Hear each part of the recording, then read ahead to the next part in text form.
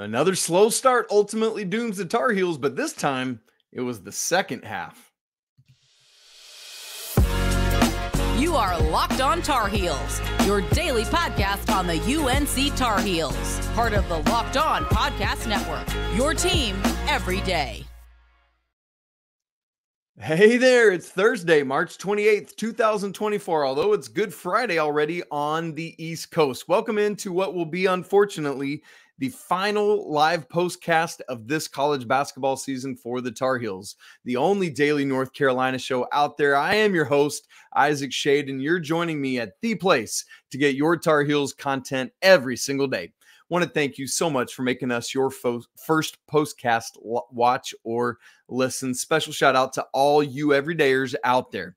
You hate to say it, hoping for a celebration, an Elite Eight opportunity, but unfortunately we're gathering together for what will be a therapy session.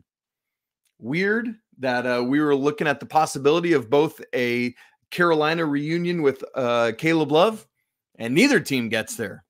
It's unfortunate, but it is what happens. Alabama beats North Carolina 89-87. For those of you tuning in, here's how we do these live postcasts. I'm going to give you 4 things, 4 observations from this game in the immediate aftermath, an ad read, 4 more observations, and then I'm going to check out, see what we got going on in the chat. So we're going to start there, and I apologize. It looks like my camera is doing weird things for those of you watching. All right. Number one thing we got to get to, and as we start talking, I'm actually going to go ahead and bring up the box score right now for us so we can all see that for those watching on YouTube. First thing, I talked earlier in the week about the slow starts that North Carolina had and how they could not do that against Alabama because that Alabama offense would absolutely put North Carolina in a hole they could not rebound from. And for the Tar Heels, they did a fantastic job of that in the first half. They were down and then went on this kill shot 10-0 run to get up, had a 10-point lead. Alabama methodically worked back, but North Carolina ultimately wound up with an 8-point halftime lead. And at that point, you're feeling good because RJ Davis hasn't really done much. Carolina's got scoring from unexpected sources, and you're like, all right, so do the same thing in the second half and then just put the pedal to the metal and go race out this thing. Unfortunately, the problem was North Carolina had a terrible start offensively to the second half. As I just said, the Heels led by 8 at halftime.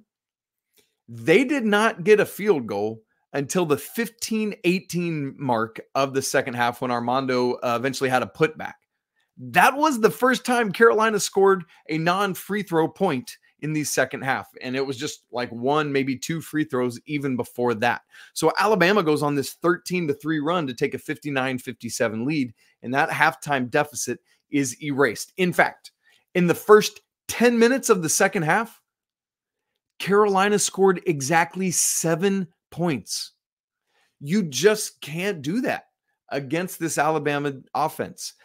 You know, their defense has been much maligned. The second half is probably some combination of Alabama rising to the occasion some, so you got to tip your hat to that. And Carolina just looking completely out of sorts. The whole second half, it felt like they never found a rhythm. Very, very odd indeed. So ultimately, for Carolina, instead of extending their 8-point lead, just allowed Alabama to get right back in it. And then it was back and forth the whole second half until ultimately the Crimson Tide win 89-7. Second, in our live postcast here, unfortunately, RJ Davis picks the worst time to have perhaps his worst shooting game of the entire season. I haven't had time yet to go back and compare it to all his other games this season. But he finishes 4 of 20 from the field, 0 of 9 from 3. The free throw line was the saving grace. RJ did great there, 8 of 9. The only one he missed was that 1-and-1 just before halftime when Mark Sears plowed over him. And so really good stuff at the free throw line. But man, y'all, RJ just could not buy a bucket. And we haven't seen that from him all year long. You know, maybe there's 1 or 2 games where he struggled, but he'd eventually find one. Guess what? This was the first and only time all season that RJ Davis did not make a 3. in the Sweet 16. That's sports, man. It sucks, but that is sports. If RJ Davis had a remotely normal game in this basketball game, Carolina wins by 8 to 10 points. That's sports. It stinks, but that's the way it goes. I'm so proud of him, continued to attack.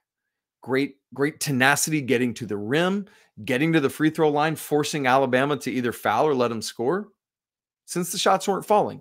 And he did a great job distributing. 7 assists, just 1 turnover.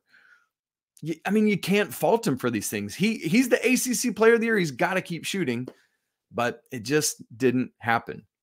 And then, of course, the question we're all going to ask, and I'm not even going to begin to try to answer it here, but is this the last time we'll ever see RJ Davis in the North Carolina Tar Heels uniform? And I feel myself getting choked up even asking that question because of what this young man has meant to this university. Number 3, North Carolina, after that Grant Nelson run where Alabama went up by 5, Carolina came out of that timeout and went off. Ultimately took a lead. I forget how big the lead got up to, 3, maybe it was, maybe 5. Again, we're so close in the immediate aftermath, I don't have it. But here's the problem. One bad decision can doom you. And that's what happened. Now, let me say, hear this. You don't want to be in the position where one wrong decision ends your season, right? Like Carolina shouldn't have put themselves there. There were missed opportunities all over the place. But it is what it is. So Carolina, there's about a minute left on the clock, had just stormed back to take a lead. I think Mark Sears hit a layup on the other end to cut the lead back to 1. Carolina's up 85-84. RJ gets a screen set. They both go with him. He passes off to Jalen Withers at the top of the key. There's still half the shot clock left. There's 15 seconds on the shot clock, about a minute on the game clock. What do you want to do in that situation?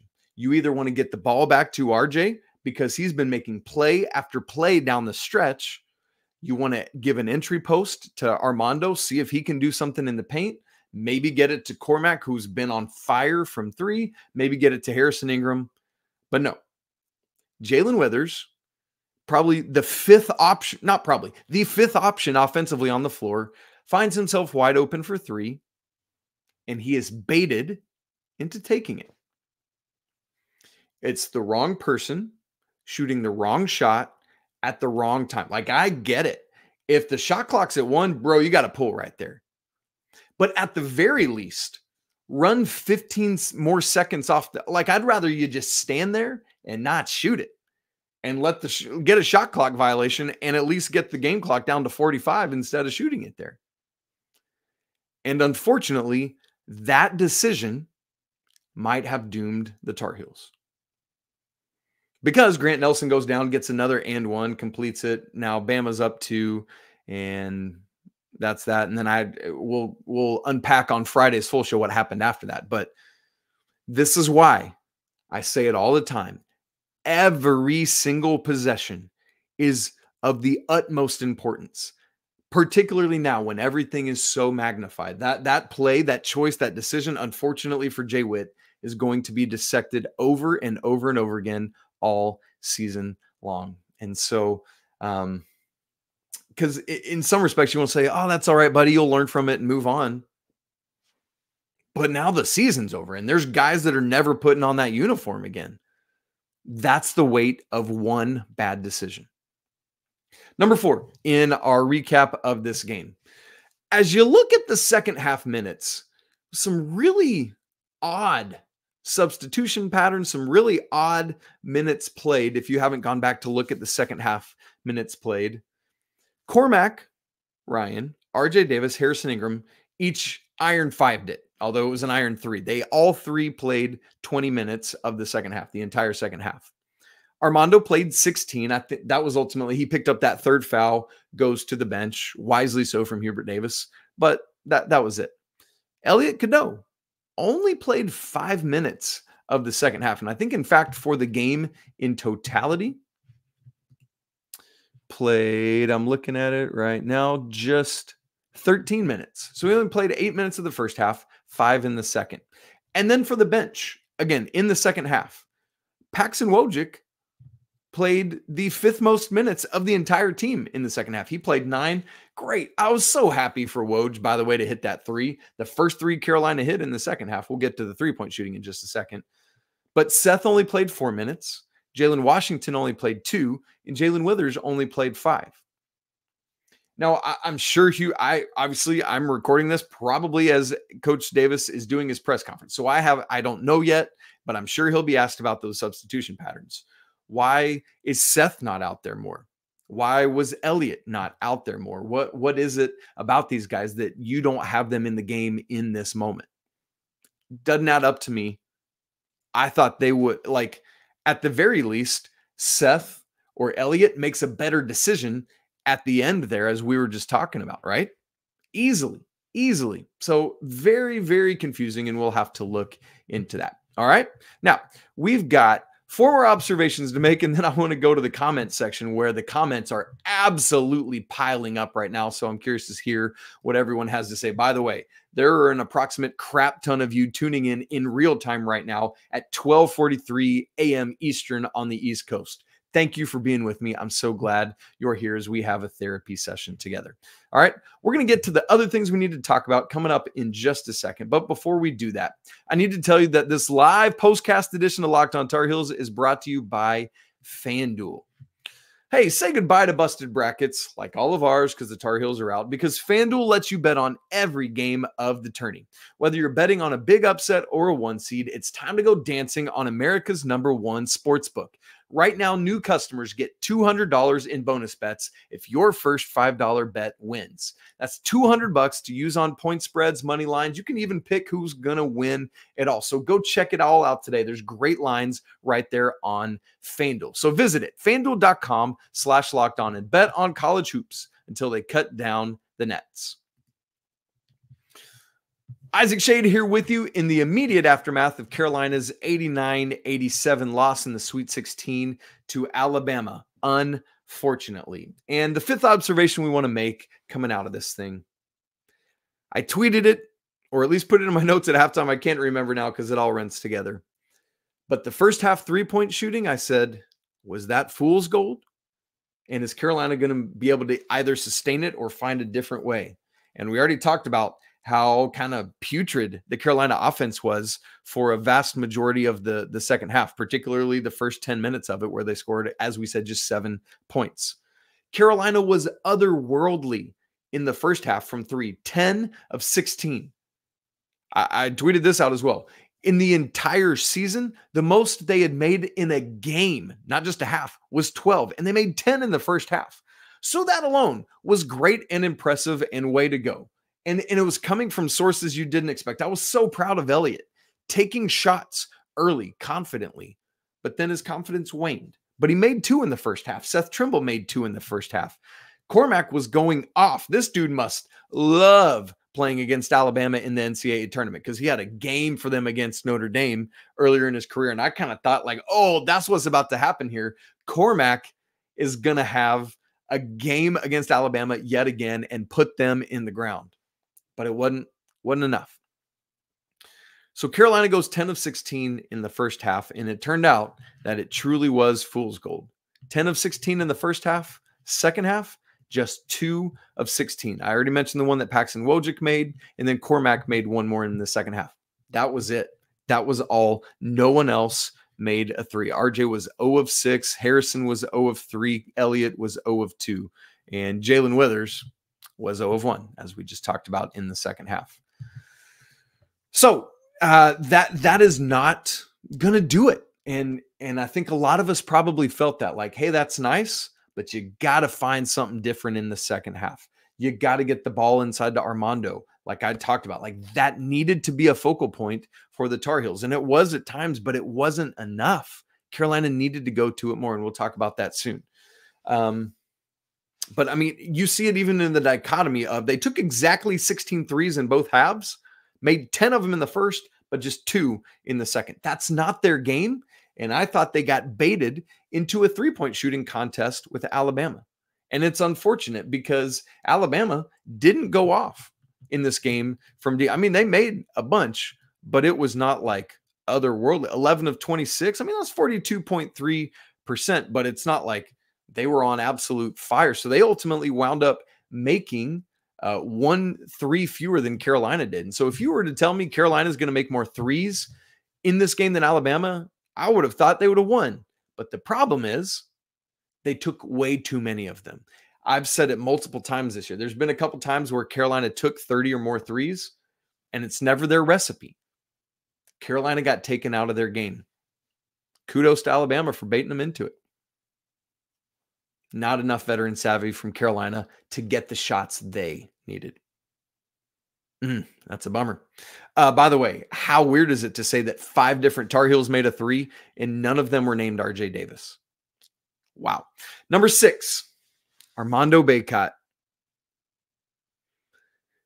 is done as a Tar Heel.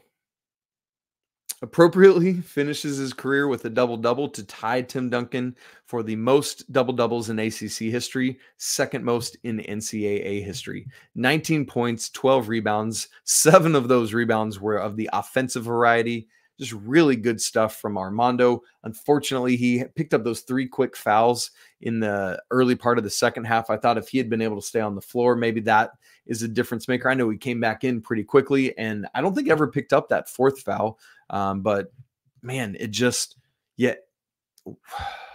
what a career. I'll just say that.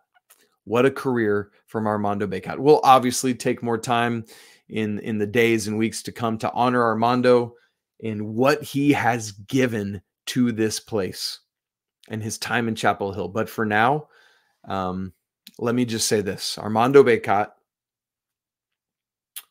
thank you. And I'm sorry it had to end this way. That sucks. Again, I find myself emotional. Maybe you're feeling some of that too, or maybe we're all too shell-shocked right now, and we'll feel that emotion in the days to come. All right, number 7. Going back to Armando Bacot. Yes, Armando took 18 shots in this game. And yes, he missed 10 of them, so it was under 50% from the game. But even still, North Carolina needed to play through him more often in this game. It was clear that, as Coach Nate Oates had said, Alabama wanted to do everything they could to stop Armando. And I thought part of that was realizing they didn't have much to be able to do it. So they were going to bait Carolina's not as good 3-point shooters into taking them. And they did. Instead of, as I said, getting the shots that North Carolina wanted. If you go into Armando, where, by the way, down the stretch of this game, Nick Pringle probably shouldn't have been playing. You saw how hobbled he was.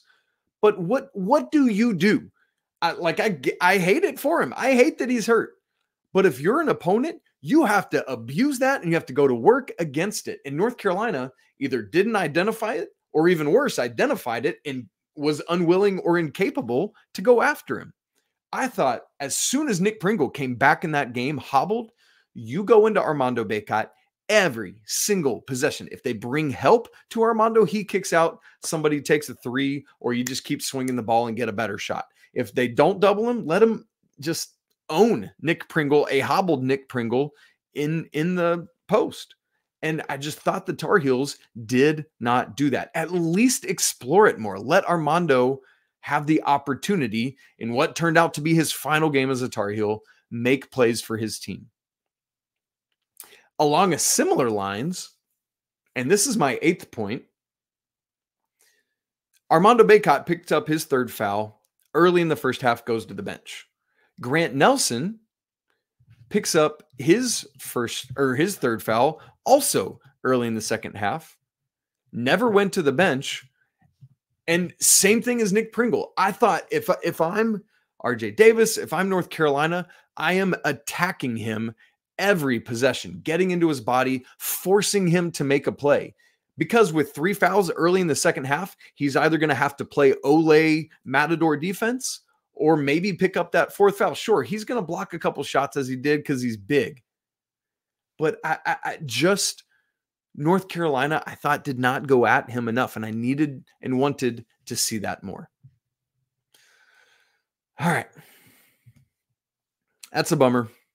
North Carolina's out, and I really thought that they had what it took to be moving on. Unfortunately, didn't make the plays in the second half, made enough of them in the first half, and just didn't do it in the final 20 minutes, and that's what stings. And consequently, I've already said it's definitely the end of the road for Armando Bacot, who is now out of eligibility. Also, for 2 of the transfers for Cormac Ryan. His college basketball career is done. Cormac, thank you for trusting Hubert Davis and the University of North Carolina to come play your last year in Chapel Hill. I hope you're glad for that decision, and I feel like you are. Paxton Wojcik, thank you for choosing to come to North Carolina for your last year of college. We're grateful. I know it's probably not how you thought or hoped this year would go in terms of playing time and production, but your presence on this team was critically important. Thank you. And again, we'll see with others, you know. Will RJ decide to come back and use his COVID eligibility? Harrison, we're going to have to talk about all of that more later. But right now, what we want to do is go to the comment section which I believe right now, I should say, has the most comments I've ever seen in one of our live postcasts this year. And unfortunately, that happens because we're all in this therapy session together. And that's what it is. So don't want to take a ton because I know we're getting close to 1 o'clock Eastern time. Very sad there. A lot of people agree in me. It looks like with the second half substitution patterns and all that, just bad stuff. A lot of people talking about the Withers shot as we did earlier. So great stuff. Just a lot of comments.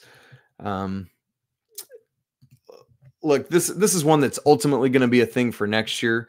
But Famous Quays asks, when are we going to start recruiting bigs that can shoot? Well, we have. Jalen Washington is one of those. But Armando Bacot, as we know, is a holdover from the Roy Williams era. And that's just not what Roy was necessarily always recruiting. I will just say there are some guys in the transfer portal that Carolina could go after if they choose to do so that are made of that variety. But right now, looking ahead to next year, outside of James Okonkwo, there is no thick Tar Heel in the Armando Bacot mold. So Carolina needs to get someone like that to fill in for that, because I just don't think James Okonkwo is going to get those minutes. Yeah, so you really, really hate to see it. Emily Von Pocky asks, did RJ have some sort of injury going into the game? Not that I'm aware of. Or was he impacted by getting his elbow slammed after that tough foul, which I think was that Mark Sears foul we were talking about in the first half? Well, I mean, at that point, he had already played a full half on it because there was like 3 seconds left before halftime. Also, if I remember correctly, it was his left arm, his non-shooting arm. And so, I mean, yes, there is an effect on that, but not critically so. It's just, you know how usually when RJ Davis shoots it, it's like that is going in. And if it doesn't, it feels like a surprise.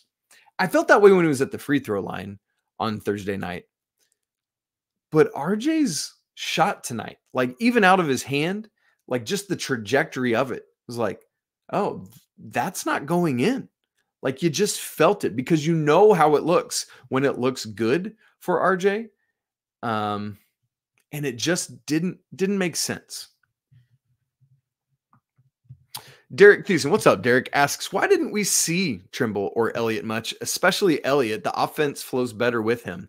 Derek, I'm right with you. I would have liked to have seen more minutes from both of these guys. As I said, I think 5 minutes from Elliott in the second half and just 4 from Seth. Particularly as the offense was not flowing well at that point, I'm going to at least try inserting Elliott back in just to give it a look. If it doesn't work well, it can't get any worse than it already looks, all out of sorts. And so I would just like to have seen it. Or same thing with Seth, who's been doing better initiating offense lately, to let RJ play off the ball or whatever that may have been. And so, yeah, Derek, it is a little confused. I don't know, specifically with Elliott, if it's just like, hey, we're going with experience here. But I really didn't like the combinations because what didn't make sense to me is it was different than what we ever see down the stretch of a basketball game. It was the four starters minus Elliott, and then either chiefly Jalen Withers or Paxton Wojcik in the game. And usually down the stretch, if it's not Elliott, who is it? It's Seth. I would have liked to have seen more than that. A lot of questions about RJ coming back. We'll have to see. Somebody says in here, I don't want RJ back. No. What? Why on earth would you ever say that? No. Come on. So, man, that is very unfortunate. So let's see about maybe one more question in here, or observation. I know there's a lot, but Bryce Soda, man, says it this way. This is perhaps a good kind of wrap up for us here at the end. Loved the season that this basketball team provided. Unfortunate for the big guys that they couldn't get one last title, but they did put in a heck of an effort. Let's not forget the Duke sweep. And look, I love this because even on a night like tonight where we're disappointed and sad, I know there's going to be plenty of time to look back and be grateful and thankful. But it is important to already go ahead and just say, man, what a ride these guys took us on this season. Think back to last season and everything that happened. I know losing at this point is disappointing. I had said an Elite Eight run was what I thought would be a successful NCAA tournament. So by that measure, Carolina didn't get there. But man, what a season. I'm so grateful for it. And Bryce, I'm so thankful for your words there, even though it's disappointing where Carolina got. So I know there's lots of more comments, probably some other good questions, but I've got 2 more shows to record tonight, Locked on College Basketball and Friday's Locked on Tar Heels. So we're going to have to get out of here. I apologize for that. Plus, you all crazy folks need to go get some sleep. Again, thank you so much for tuning in, even late into the night. That really means a lot that you would come hang out with me. Thank you for that. For now, I want to remind you to still come join the Locked on Tar Heels Discord community where we can commiserate together. The link to that is in the show notes. It's free to join. We'd love to have you. If you haven't subscribed, please do so both on audio and on YouTube. I do not go away. This is a daily podcast, even all off season. So we're going to be talking all about transfer portal stuff, draft decisions, all of that. So make sure you stay locked in because I'll have all of that for you as it comes. Football spring practice is coming, all of that. Stay locked in. But for tonight, I want to say it even after a loss because it always has to be true. Say it with me. It's always a great day to be a Tar Heel. All right. We'll talk again on Friday, or technically later today. But until then, peace.